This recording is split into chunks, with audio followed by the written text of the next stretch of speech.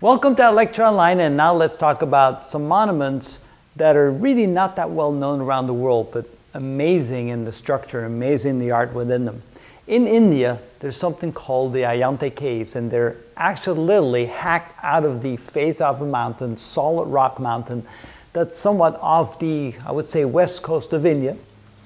And there's about 30 of these caves, and of course this is not a good representation of these caves, but the structure of the caves is such that the entrance are roughly 20 feet high, and the caves are maybe 40 feet deep.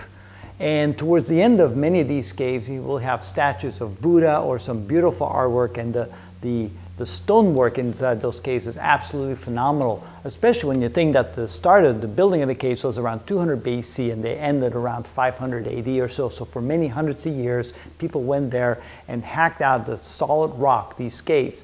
For astronomy, what's so important is that two of the caves are aligned in such a way that on the summer solstice, the sun shines in its sun rays into cave 26, and at winter solstice, during the sunrise, the sun shines directly into cave 19, and each cave illuminating the statue of Buddha, which is on the back of that cave, just shining and giving that golden glow towards those two statues.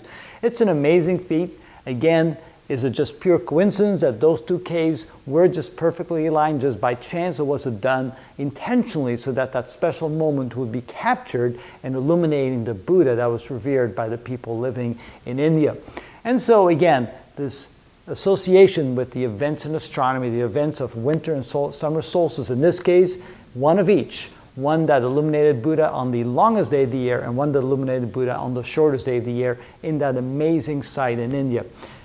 Not that I've ever been there, but I really wish I could go there and see that for myself. Just an enormous sight. But again, notice that all over the world we find these monuments that are built in such a way to capture those special events, that people would know what day it was. Because there's no other way of knowing when the longest and shortest day would occur on the earth, unless you kept track of where the sun would rise or where the sun would set at those special days. And again, a wonderful way of noting that people were looking at the sky and noticing those special days during the year.